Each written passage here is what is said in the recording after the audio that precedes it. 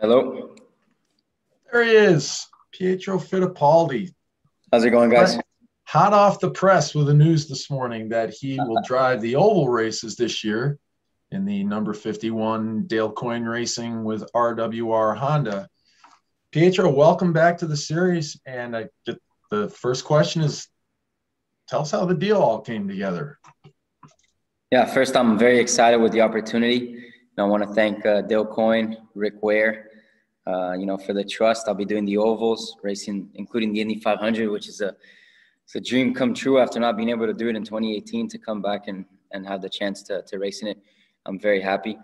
And, the deal came through. I mean, I've been speaking to Dale, for a while. As you know, I raced with him in 2018.